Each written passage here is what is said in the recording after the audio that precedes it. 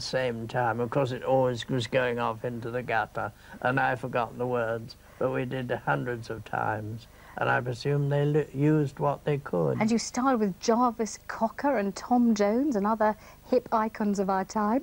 Yes, apparently they rang me up and said would I like to go to the Haymarket, whether they thought I would come from America to the Haymarket and go back. I don't know, but they said that Georgie Best would be there. That was the lure. And was that alluring to you, the idea of meeting Georgie Best? Not really. Now, you are 89 years old, if you don't think indelicate of me to mention it. I'm 87. Oh, gosh, I have to tear up my notes in that case. You're 87 years old. You say one of the reasons you have kept so young, hale and hearty is because you do not work. That's right. Never work.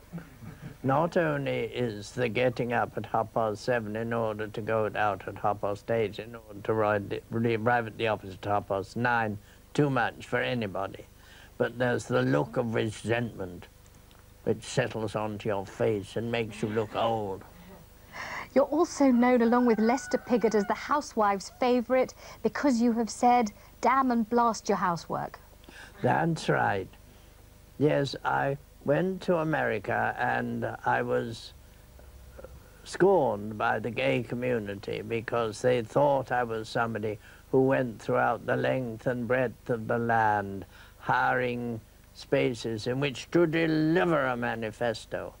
And I said, I myself am hired, and as far as I know, my function is to sell theatre seats. And as you know, a theatre goer throughout the world is a middle-class, middle-aged woman with a broken heart. Ah. Men never go to the theatre. Except because their wives say, of course you're coming, who's going to drive the car? But what did you say that so entranced this middle-aged woman with a broken heart? What was it that you said about housework? Well, I said if she didn't do the housework, the dirt didn't get any worse after 4 years. I have met someone who actually visited your flat in London, and she said that if you moved a pot from one side of the table to another, an enormous agglomeration of dust threatened to engulf you. That's right. Never move anything.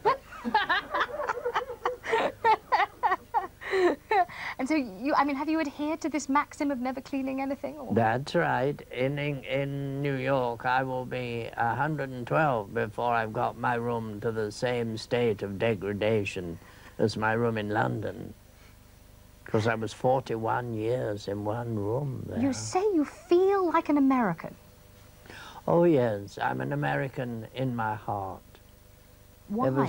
Ever since I went to the movies, my mother took me to the movies, silent movies, and in a spirit of ostentatious condescension, she said that movies were for servant girls.